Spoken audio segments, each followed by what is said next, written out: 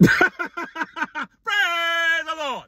Brother Hype Man here, nerd for the word, a.k.a. Brother Judah, formerly known as the Wretched Dog, my brothers and sisters. We turn our Bibles to Philippians chapter 4. We'll be looking at verse 8, and it reads, "Finally, brethren, whatsoever things are true, whatsoever things are honest, whatsoever things are just, whatsoever things are pure, whatsoever things are lovely, whatsoever things are of good report, if there be any virtue and if there be any praise, think on these things." May the Lord add a blessing to the reading, to the hearing, to the animation, to the application, to the distribution of this great word, taken from the greatest book that man could ever possess. And my brother, is God's word. We give God all the honor, all the glory, all the praise in the precious name of his Son, our Lord and Savior, Jesus Christ. Praise the Lord. Amen. Praise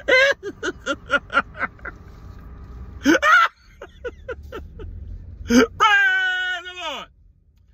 My sisters, you know, I remember when I was part of this cult called the Church of Christ, and you know, this individual would always go up to the people and start yelling and screaming, "You gotta stop sinning! You gotta stop sinning! That's a problem!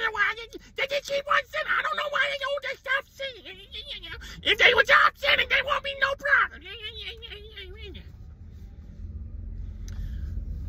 In Acts chapter 6, the book of Acts, in Acts chapter 28, closes off where the Apostle Paul, a gospel grace preacher, is under house arrest in a low-level dungeon for 2 years for preaching, teaching, sharing, ministering, proclaiming the gospel of grace.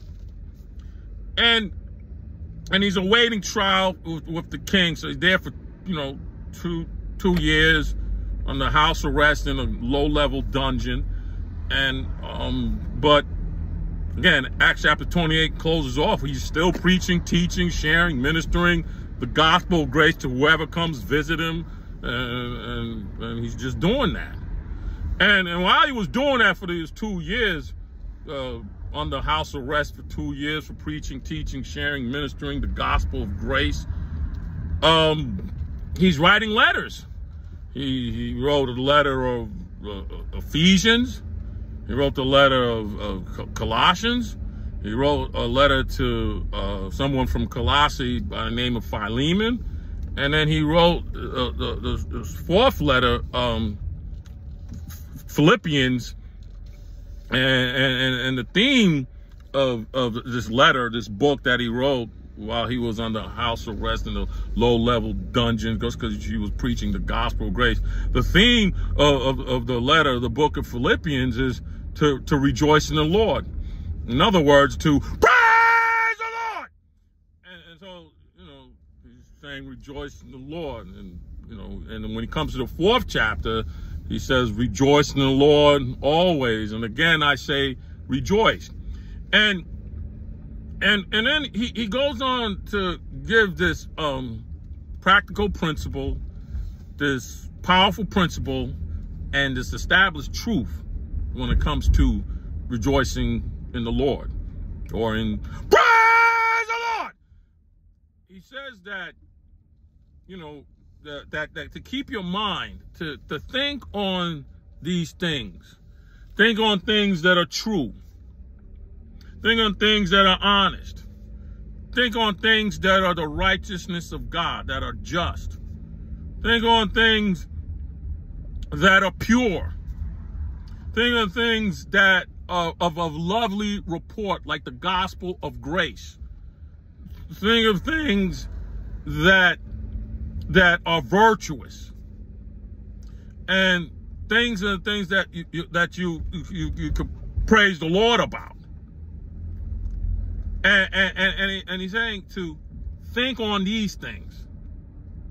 He doesn't say nothing about no stop sinning, or doesn't say nothing about, no, he says to think on things that are true, that are honest, that are just, that are pure, that are lovely, that are of good report, things that to praise the Lord about. Think on these things. In other words, think on our Lord and Savior, Jesus Christ, and the finished work, what he did on the cross. Think on these things.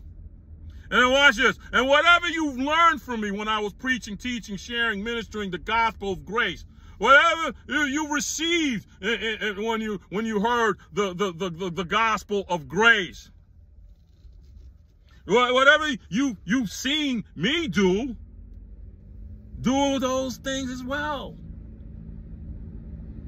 And watch this. And the God of peace shall be with you. And then we see in Romans chapter 16, verse 20, when it talks about the God of peace, the Apostle Paul said that the God of peace will bruise the head of the kingdom of darkness. And with your feet, with the belief of our Lord and Savior Jesus Christ, when you're thinking on these things that are true, that are honest, that are just, that are pure, that are lovely, that are a good report, that as you praise in the Lord, when you think on these things, the God of peace will bruise the head of the kingdom of darkness with your feet. And the grace of the Lord, our Savior, soon to come and King Jesus Christ will be with you when you think on these things. When you fix your eyes on his Son, our Lord and Savior, Jesus Christ, and the finished work what he did on the cross. And the theme of the letter of the book of Philippians is to rejoice in the Lord. So when we rejoice in the Lord, let's do this. Praise the Lord! May the Lord bless you. May the Lord keep you. May the Lord's face shine upon you. May the Lord lift up his countenance to you. May the Lord give you his peace. And I commend you all to God and to the word of his grace, which is able to build you up an inheritance to those who sanctify. In the precious name of his Son, our Lord and Savior, Jesus Christ, amen. And after him that is able, keep you from falling and present you faultless in the presence of his glory. Both glory, mercy, dominion, power, both now and forever. When you think on the Lord our Savior, Jesus Christ, the God of peace,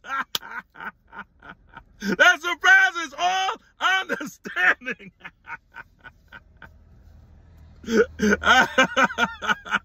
will bruise in Jesus' name the kingdom of darkness. Romans chapter 16, verse 20.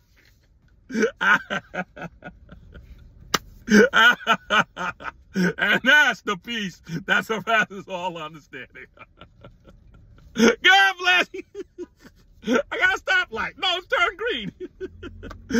God, they love.